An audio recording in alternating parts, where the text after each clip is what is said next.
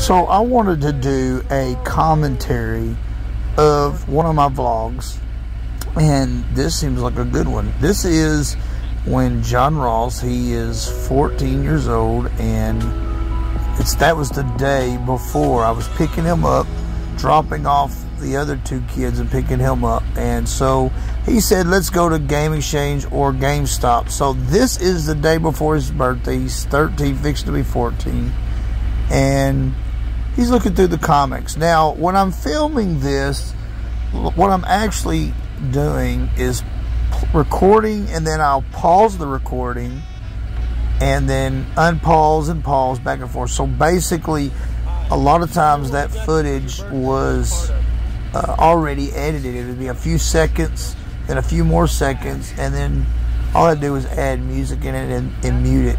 Now, on this portion, one of the things that I did was do crop cuts, basically where I took the action and did not remove a lot of it, did not cut through and like jump to the next portion. It would just be do zoom cuts where I cut the track, zoom in to a closer spot, and then at another point crop back out to full. That would kind of break up the monotony a little bit. Now, there was a few moments here that I did jump ahead just a little bit to speed the action up, but the biggest part of it was all in that. Now, in this particular cut, I actually said his name 4 times, and I kind of thought when I edited it that it was too much. I didn't want him to look like he just totally never listened, even though I'm telling you right now the truth that he doesn't really, you know, it takes a lot to get his attention. Now, with my phone, I can go from one side of the camera to the other, back and forth. So that's what I did. I just like changed it from this view to my view, back and forth.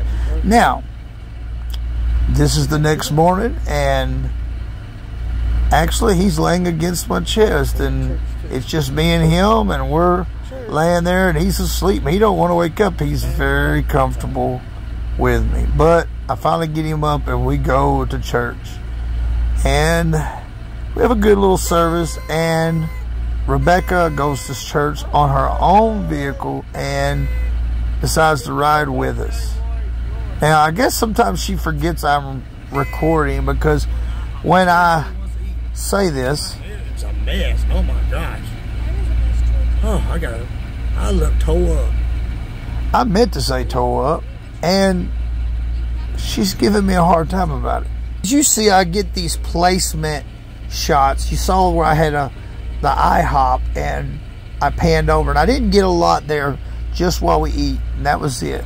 And on to the gym, and here at the gym, I just captured a few things. And it's sometimes hard to film in public with people around, but sometimes you just got to get used to it, practice doing it, to where you don't worry about what people think. The more you do it, the more you don't care. Yeah, I look kind of silly here, but John's doing a really good job of holding the camera steady as I explain this process. And he does all right. I think me and him were both maybe crouched down a little bit too far, but it was pretty good. And that is one of the most awkward things to try to film, is yourself laying down, or like where it doesn't look like you're actually holding the camera. Now, this is a whole new day, and I'm just getting an established shot of what's going on, what we're fixing to see, what day it is. You know, it's that talking head moment in a vlog. Like a summer program where they have a lot of fun and things, and she don't feel good, so I'm coming to pick up the younger two so I can take them to the summer school. So here I am picking them up, just like I said, and she's acting funny all of a sudden that I'm filming, but I always film her when I can. Nathan is like so tired.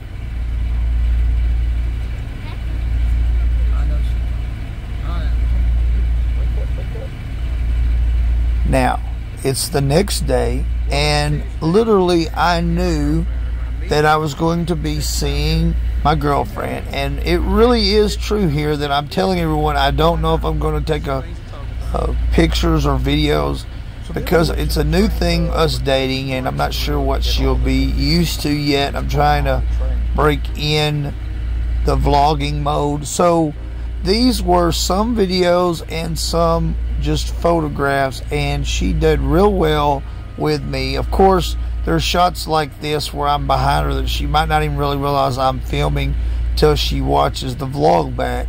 But like here, I'm standing beside her and she actually seen me film and raises the camera.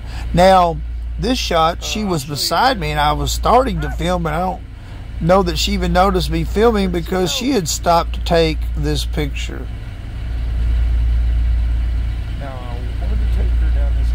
Now, I went back and I took this shot right there, not that one, but the first one of my feet, the next day. It's something where I was by myself and I had the time to take all this footage, all the footage that's in the background that is now black and white. I went and took that footage and lots of other footage, B-roll footage, the next day. I went back and walked the same trip and travel that we made so that I can get extra footage that I wasn't able to get. Now, if you're on a vacation in a location that you're never going to be able to go back to, it's a little bit more challenging because you kind of have to like get those shots on the day. Now, one other option is if it's a tourist city, you can look up before you go maybe footage that other people have got and use some of their footage like in your vlog. I did that when I went to SeaWorld and took different shots of other people's footage and put it in my vlog. But it is very challenging, and I wound up using all this footage just as background to that music video. Now, I really love this mural painting what are on the wall. It is so gorgeous of all those horses. But that was in the moment with her. She was standing right there, and I cut to this, which was all in the day. That was all when she was with me. But this footage here is the day after me walking by myself.